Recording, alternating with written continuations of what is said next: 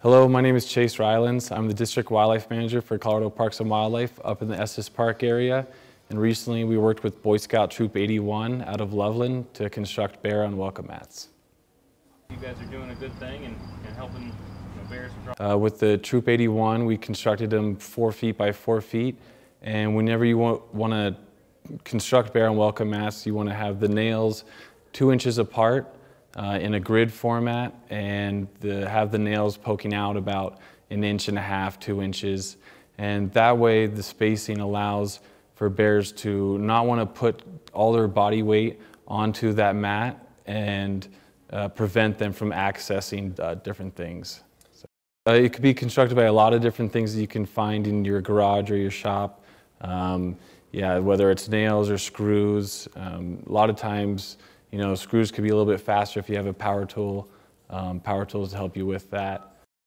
Depending on what different type of structure, whether it's a window, door, or dumpster, the sizing of a bear unwelcome mat can be different, and it kind of just has to tailor to making sure that the size is large enough to where a bear can't just simply step over it and get to a window or a garbage can, and it's an effective barrier to prevent them from accessing these resources.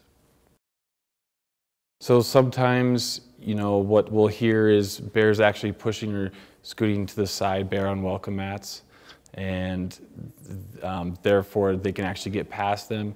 So if it's on the ground or the dirt, a lot of times I suggest people to use tent stakes to stake them down.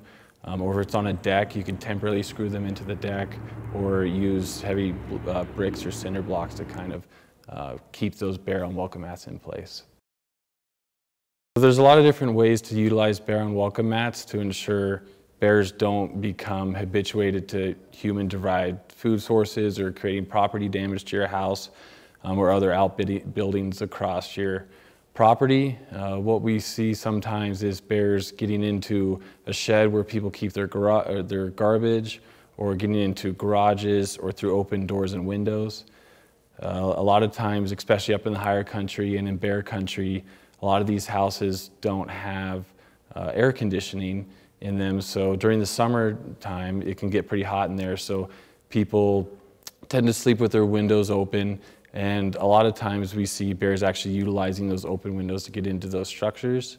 And bear unwelcome mats are a great tool to put underneath some of these bear accessible windows to prevent them from actually coming into a dwelling and getting a food reward.